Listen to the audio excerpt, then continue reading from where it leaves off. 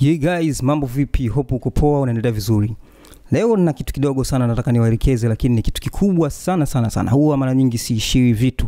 Hii yote ni kwa sababu nawajali, natamani muwe mjue au mfahamu kama mimi. Lakini pia kama ulikuwa unajua hiki kitu, sio mbaya zaidi ukaendelea kunipa ushirikiano, kwa sababu next time inawezekana nikatoa kitu ambacho wewe ukifahamu na ukajifunza. Lengo kubwa ni kuwafikia watu wengi zaidi na kuwafanya nao wafahamu na wajue hivi vitu tunavyovitumia siku zote. Okay? Nikushukuru sana kama wewe umesubscribe, lakini pia kama hujasubscribe nikukumbushe kusubscribe. Hakikisha una share, una comment kama utakuwa na maoni ya msingi, lakini pia unaweza kunicheki kupitia namba yangu ya WhatsApp kama utakuwa na tatizo, shida au jambo lolote la kunieleza privately. Kwa wale wanahitaji masomo ya private kuwafundisha wakiwa nje labda nchi au mbali kidogo hawezi kunifikia mimi, ninatoa masomo ya online pia mengine. Ukiachana na haya ya private unaweza kunicheki kupitia namba yangu ya WhatsApp. Lakini pia kama uko Dar es Salaam, mimi naishi Dar es Salaam, kama uko Dar es Salaam na unahitaji masomo haya, basi ni rahisi zaidi kunicheki na kuweza kufundishwa vitu hivi ana kwa ana. Bei yake ni rahisi tu, unaweza kunicheki tukazungumza. Sasa leo hii natamani niwafundishe ni jinsi gani unaweza kurahisisha kazi yako kupitia kuandaa preset zako. Nini maana ya preset? Preset ni zile settings za plugins zako au settings za effects zako ambazo unazitengeneza, unaziweka ili kwa siku nyingine uweze kuziload na kuziweka katika project nyingine ziweze kukusaidia kucreate hiyo mixing yako kwa haraka zaidi. Sasa unawezaje kutengeneza hizo preset ambazo zinaweza zikakusaidia kurahisisha kazi yako kwenda faster badala ya kuhangaika kufanya equalization tena na nini kwa haraka? Labda unatamani kutengeneza kumpa demo msanii wako, sasa uhitaji kukaa chini uanze kumix tena, unatumia ile preset yake ambayo tayari ulishatumia kumrekodi yeye siku za nyuma, wimbo uliopita, ukaipachika pale na ukapata voko yako na ukampatia aweze kusikiliza. Kwa nini tutumie preset? Tunatumia preset kama mwanzo wa wewe kukutengenezea sound ya kuendelea kumix zaidi kupata kitu unachokihitaji. Najua si wageni nikizungumzia preset kwa sababu wengi wetu mmekuwa mkimix kupitia hizo preset ambazo unazikuta labda kwenye compressor, kwenye nini, unaweka baadaye unaanza kutweak kufuata voko yako inavyo sound. Ila ni vyema zaidi ukatumia preset ambayo inaendana na mazingira yako. Mfano, ulimrekodi msanii katika chumba chako kile. Okay? Unachotumia siku zote katika booth ile. Ulimrekodi msanii kupitia the same sound card. Umrekodi msanii kupitia microphone ile. Okay? Mara nyingi position na sauti ya msanii ni ile, ni yule. Kwa mara nyingi hizi preset zinaweza zikafanya kazi vizuri zaidi kwa sababu hiyo. Kwa sababu alirekodi pale, sauti yake ni ile, chombo kilichotumika ni kile, chumba ni kile. Kwa hakutokuwa na ongezeko kubwa sana au mabadiliko makubwa sana ya mixing yake. Kwa hiyo unapokuwa umesave preset ya mixing ya nyuma aliyofanya ukaipachika kwenye mixing ya leo, kwa sababu mazingira ni yale na vitu vile, sauti ni ile, basi itafanya kazi vizuri tu. Sasa unawezaje kurahisisha kazi yako kwa kutengeneza hizo presets? Kwa kwanza na kusema preset zenyewe zinagawanyika katika makundi tofauti. Kuna zile preset ambazo zinakwenda moja kwa moja katika plugin husika. Let's say tufungue group letu hapa. Hili la vocals, sio la WhatsApp jamani, la vocal. Hili la vocal. Nafungua group lako.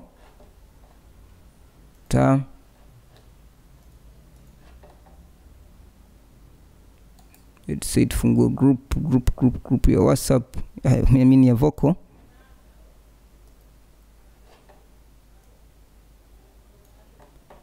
Let's say hili hapa group letu hili tumeamua kulitengeneza. Sasa hili group unajaribu kuweka labda settings zako hapa. Let's say unaweka hii compressor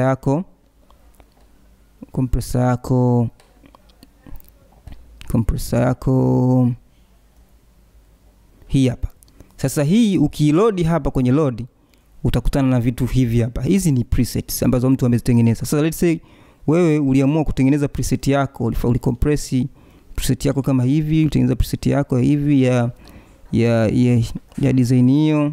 Let's say umeweka hivi, ukaweka ratio yako ya 3:1 hapa, ukacompress vocal yako kama hivi. Sasa unatamani hii preset yako kuilinda kwa msanii huyu, next time atakapofanya kazi umwekee preset hii. Kwa njia ya kwanza ni kucreate preset katika plugin moja moja husika. Mfano baada ya kutengeneza hivi, unajaribu kukuja hapa kwenye neno save, unakuja kwenye save to new file, au kuna put into preset menu as. Sasa saving yake iko ya aina mbili. Ukisave to new file, maana yake unatengeneza file ambalo inawezekana wewe kwako likawa salama zaidi, unaweza kupiga window, computer ka corrupt, kufanya nini, baadaye zile presets zako kaendelea kuzikuta na ukazifanyia kazi. Unaposet kwenye hii put into preset menu as, maana yake utasave jina lakini inajumuisha katika preset zilizokuwepo zile katika plugin yako. Kwa hiyo ukipiga window au software ikicorrupt, ukiinstall tena, huwezi kukuta preset zako. Sasa mimi napenda kuwashauri watu kuna save to new file. Ukisave to new file hapa, utatafuta sehemu ambako wewe kuna folder unaweza, kwa mfano mimi nina folder langu linaitwa mixing preset. Kwa unachagua hapa, unatengeneza folder au unakuja kwenye new folder. Let's say sisi to create new folder. Save to new file. Alafu tunasema labda tuna create new folder. Let's say to create new folder. Una right click hapa, unaenda kwenye new folder. Kwa hiyo unabonyeza new folder. Kwa uta rename new folder lako, utaandika let's say preset, labda Cubase preset Cubase preset. Kwa uta double click, utasema sasa hapo utaangalia jinsi ya kurename. Hii ni Haraka setup. Kwa unaweza kusema Haraka setup lakini ni lead vox. Labda msanii wako anaitwa Ben Melody. Kwa unaweza kaandika Ben lead vox. Kwa nita copy hii sababu mbele itaniweza kusave zaidi. Kwa Haraka setup Ben lead vox. Kwa ukisave hapa moja kwa moja itaenda kwenye preset zako, lakini itakuja kukuuliza hii save preset, new preset name. Kwa ile mimi nita paste neno lile hapa pap. Napenda kusave hivi yafanane. Kwa ukibonyeza okay hapa, moja kwa moja tayari una preset yako ya huyo Beni. Kwa ukiload hapa utaiona. Hata kama ukichanganya preset nyingine huku, ukitaka kurudi kwenye preset ya Beni, una load, unaitafuta preset ya Beni hapa. Tap, au unaweza ka load hapa, load, ukaja kwenye open preset file. Sawa? Unaitafuta folder lako, linakuja folder kama hivi. Kwenye folder na click, let's say uko hapa, unataka kutafuta folder lako. Folder yangu ni Cubase preset, unabonyeza hiyo, double click, moja kwa moja unaitumia preset yako ya Ben. Sasa hii ni kwa plugin moja moja. Yoyote, hata ingekuwa reverb, hata plugin yoyote unaweza ukatengeneza hivi. Sasa vipi ikitokea una plugins nyingi na unahitaji kuzisave zote kama preset? Kusave zote kama preset, utaweka plugins zako. Mfano utaweka let's say DSA,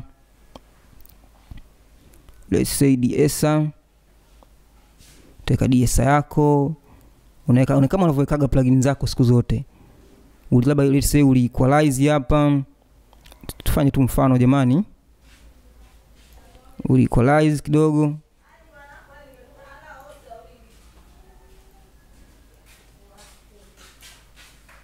Let's say equalize kidogo kama hivi. Labda unaweka let's say hii chorus, vyovyote tu, yani vyovyote tu, plugin yoyote utakokuwa umeiweka let's say. Umeweka chorus kama hivi, plugin yote itakayohusika hapa. Lakini pia huku kama unatumia send, weka send. Kama unatumia huku kwenye reverb na delay, unaweza kaweka reverb na delay yako huku, nayo itaonekana. Lakini siku zote hizi settings za send huwa mara nyingi zinazohifadhi ni zile volume zake tu. Zenyewe huwa hazihifadhi. Zina tabia kukumbuka zile volume tu. Kama uliset, huwa haikumbuki plugin gani uliitumia ya reverb, kwa sababu yenyewe inakuwa imehifadhiwa katika effects channel yake. Yani inakuwa imehifadhiwa katika effects channel yake. Let's say tuchague reverb hapa. Tuchague reverb, umeweka katika effects channel yake. Kwa hiyo utakachokifanya yenyewe, labda tuweke hii reverb let's say -12 hapa, tuweke mfano. Labda ungekuwa na delay ungeweka. Sasa wewe unahitaji kusave hii preset yako yote, hata moja usibakishe. Hapa kabla ya kusave preset yako yote, sometimes unaweza kutamani kuweka preset, kusave preset hii tu ya equalizer ya hapa. Nayo ni rahisi, sio kitu kigumu. Kwa hiyo unakuja hapa juu, unakuja hapa kwenye neno lililoandikwa save preset, unaandika labda Ben EQ. Ben EQ. Kwa baadaye kuja kuload kutafuta, utaiona hapa kwenye Ben EQ hii hapa. Utaiload, itaendelea kutumika. Sasa unawezaje kusave hii preset yako yote pasipo kutumia setting moja moja, saving moja moja hiyo ya preset. Kwa kusave preset zako zote hapa, hiyo channel yako yote, una right click sehemu yoyote ya nje ya hili dude. Nje ya hizi nje ya humu. Kwa unaweza click kama hivi au click hapa au click popote pale. Lakini isiwe kwenye points zako, unaweza karibu. Kwa una right click hapa, una save kitu kimoja kimeandikwa save selected channels. Yaani maana yake yenyewe imesha select channels zote ambazo zinapatikana katika hii rack. Umeona? Kwa hiyo ni group channel setting. Kwa hiyo una save channel nzima hiyo. Kwa hiyo una save selected channel. Sasa kwa sababu mimi nina folder tayari la preset, rename hapa. Nitaandika Ben lead vox. Kwa ni vocal zangu za lead. Kama una back vocal pia una save ya back vocal Ben back vox. Kwa mfano tumina save Ben lead vox. Kwa ukibonyeza Ben lead vox unakuwa unazipata kwa style hii. Sasa inakusaidiaje? Kwa mfano una group jipya umetengeneza, unataka kutumia preset zile zile. Hii si group nalo. Kwa ukitaka kuload kwenye Ben, unakuja hapa kwenye hii sehemu iliyoandikwa insert C. Utakuja hapa una right click. Ukisha right click una load selected channel hapa. Sawa? Ukisha load selected channel unamtafuta Ben alipo. Ben ni huyo hapa. Kwa ukidouble click Ben, automatically zile preset zake zote zinakuja. Lakini sometimes mwingine hataki kusave ili channel zima, dude zima li channel hili. Anatamani kusave upande huu kivyake, upande huu kivyake na upande huu kivyake. Sasa let's say tuchague kusave upande huu na huu. Hapa nilishaelekeza kwenye equalizer. Tunijaribu kukuelekeza kusave upande huu wa plugins peke yake. Ili kusave tu upande huu peke yake wa plugins, sio channel nzima, unakuja hapa kwenye hii insert, unakuja hapa kwenye save preset. Utaandika Ben lead comp, labda lead compression comp labda, au lead mix, lead vox mix. Kwa ukiweka okay, labda tuseme una group lingine unahitaji kuliwekea hizo preset za upande huo tu mmoja, unakuja tu kwenye group lako kama hivi, unabonyeza hapa, unakuja hapa, una load, unamtafuta Ben alipo. Kwa hiyo utaona moja kwa moja kuna preset zako uliziweka hapa, nyingi zipo ambazo unaweza kuzitumia. Kwa hiyo ukiload hapa Ben lead vox mix, zinakuja tu hapa eneo hili kwa sababu wewe umechagua kusave eneo hili. Lakini unataka kuload EQ yako ile save, unakuja hapa kwenye EQ, una load Ben, unamload equalizer yake. Okay? Kwa ni hivyo. Kwa hii ndio namna ya kusave preset. Kwa hiyo tuna save preset mara nyingi ili kurahisisha kazi yetu. Assume muda uliotumia kuload hizo preset na muda ambao unatumia kuset preset upya, kuseti upya vitu vyako, ni muda mchache zaidi umeutumia katika kuload, wakati msanii ni yule. Lakini pia sometimes wakati wa kurekodi unatamani kusikia sauti zimeinuka, kusikia kila kitu ambacho kama kiko mixed, kiko pre-mixed. Kwa hiyo hii ni njia rahisi ambayo inaweza kukusaidia wakati msanii anarekodi, unasikia kila kitu final yake, mixing yake inafananaje, inasikiaje. Kwa hiyo huwezi kupoteza muda mix wakati msanii anataka kuendelea kurekodi.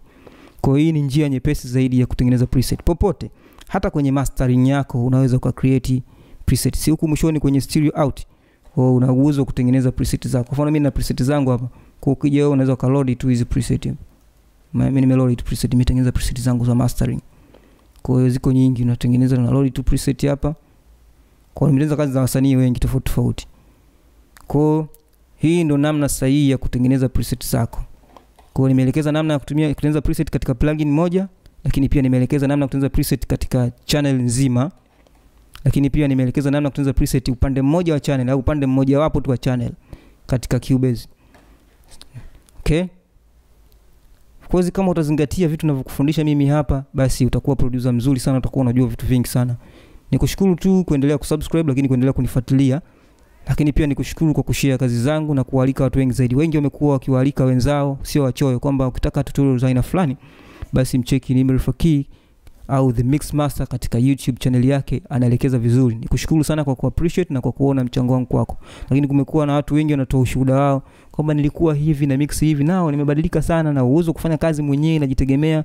Thank you so much. Mimi nikushukuru pia kwa sababu bila wewe mimi nisingeweza kufanya tutorial hizi.